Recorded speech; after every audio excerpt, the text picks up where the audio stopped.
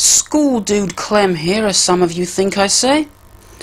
Anyway, I thought today I would show you my new amplified microphone, my new microphone preamp project that I'm working on, which is this thing right here.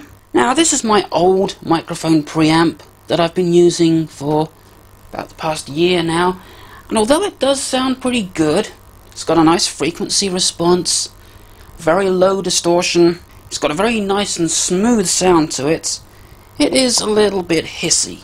And at first, when I used to play my videos back and I heard that background noise, I thought, well, you know, it's probably noise from the fan and the computer because I've got those on, and that's the background noise that I'm actually hearing. But I tried recording without the computer and the fan on, and the background noise was still there, so this thing is what was making the background noise. So now, I've made this new microphone preamp. And just look at this thing. It's a marvel of technology, isn't it? It's based on this circuit here, which I'm sure you've seen many, many times. And I apologize for all the flickering bands all over the picture. I will try to do something about that right now. It's the stupid auto exposure on the camera. Just because I put a piece of paper in front of the camera that's mostly white, it's made the camera freak out. It's like, oh my god, the picture's too bright, I've got to make it darker. So I've put the camera onto manual exposure and also manual focus because the focus kept drifting in and out as well. But anyway, that's technology for you. So this is the circuit that it's based on, and I've built two of these because this is a stereo microphone preamp. So anyway, what this circuit is a microphone preamp that also has a quote-unquote automatic gain control on it. And the way that works is that when there's a loud signal coming in, it lets less of that signal in, and when the signal coming in is pretty quiet, it lets more of that signal in, and you know, that's, in a nutshell, that's pretty much how the automatic gain on this thing works.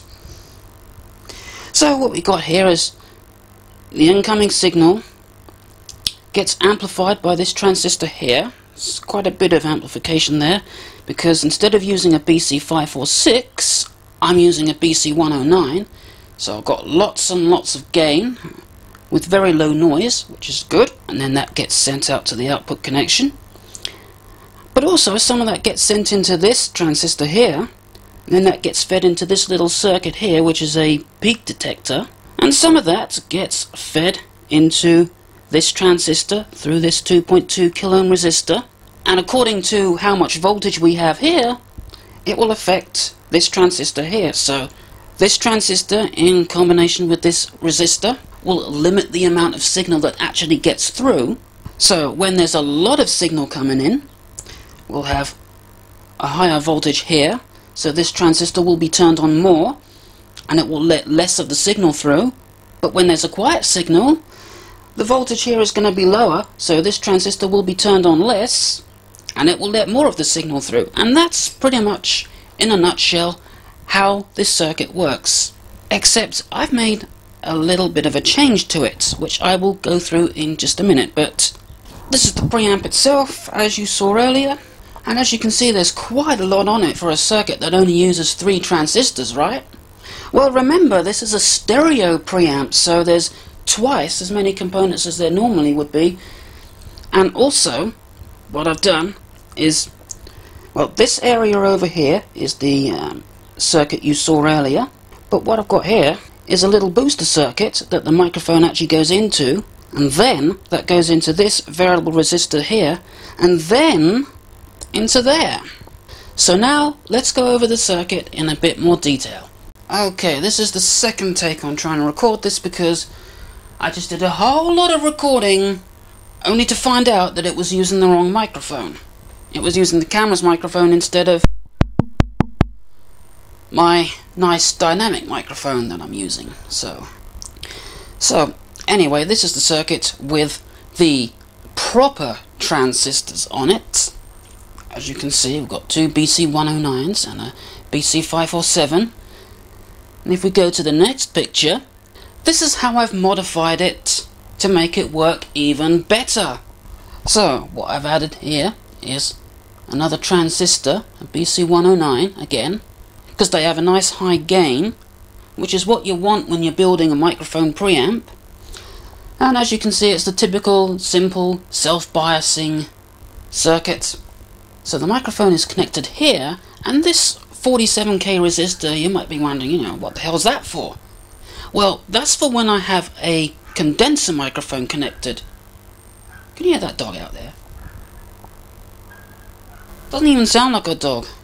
But, like I was saying, when I have an electric condenser microphone connected, then that's going to provide the little bit of charge that it needs to work, and everything will be all well and good.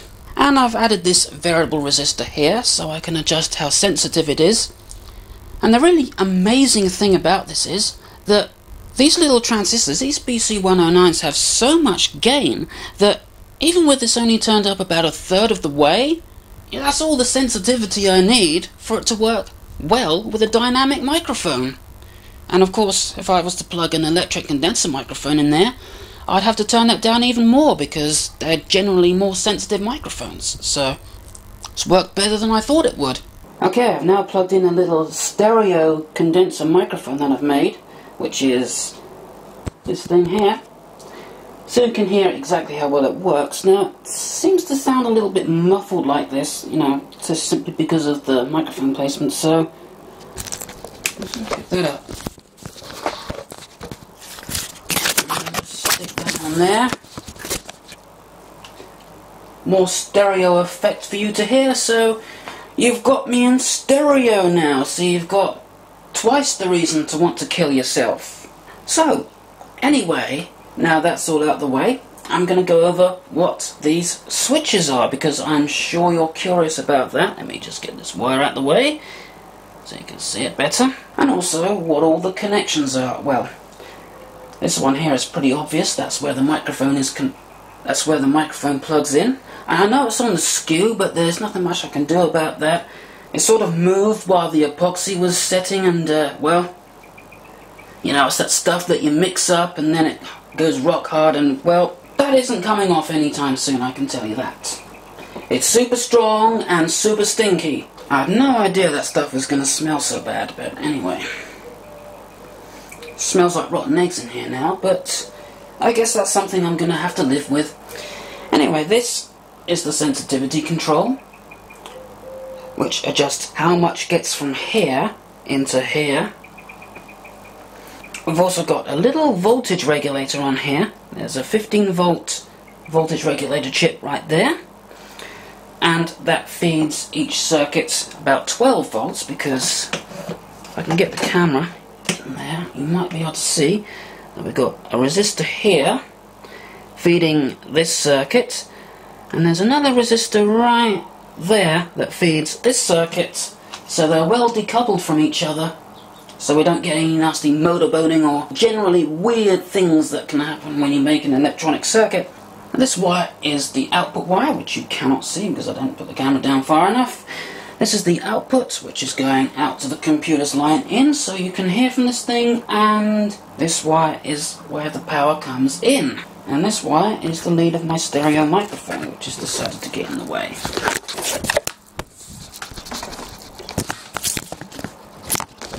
Right, now stay. So these switches play a bit of an important role, especially this one when I'm using different microphones, because with this switch I can select between mono and stereo, but not only that. If I have the switch like this, that's left channel only. If I have it like this, that's right channel only. And like this is back to stereo. And this switch here on the far left is to turn the limiter on and off. Now, I'm going to turn the limiter off, and I suggest you turn your volume down right now. Okay, ready? 3, 2, 1. Okay, I'm now speaking with the limiter off, and I've probably still blown your speakers apart, so I better turn that back on.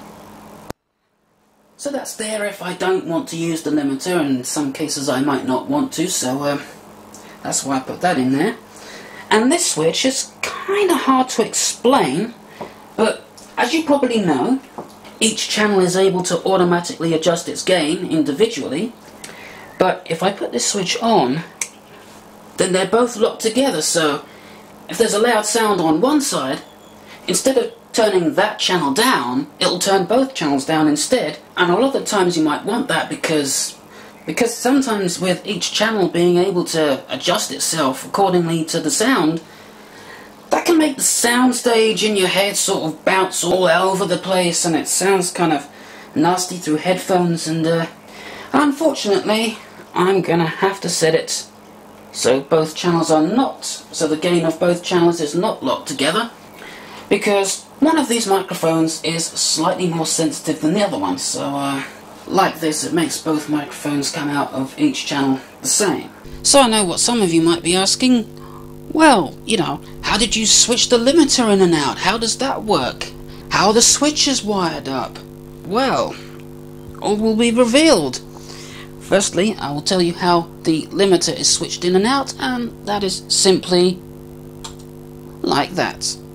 Putting a switch there. When it's closed, the limiter is on, and when it's open, like you see in the circuit here, the limiter is off, because despite what this part of the circuit might be doing, this transistor won't get anything, so it won't inhibit the signal. So, for stereo, come on, make two of them, as you can see. So I've got the switches there to turn the limiter on and off, and this switch here simply ties this and this together. It's that simple, that's how easily it's done. And finally, there's the complete circuit, wired up exactly how it is, wired up in the exact same way that the real thing is. The only thing I haven't put in is the 15-volt regulator. And, well, you can ponder over that circuit for a while, and I've got things to do. I've got a few things to do, because my computer needs to be reinstalled again. I'm surprised it's even capable of recording this video in the condition it's in, but, well, it's Windows that's gone wrong, not the computer itself. But and then I've got some Tesla coiling to do later on, so I'll leave you with this, and until next time, goodbye.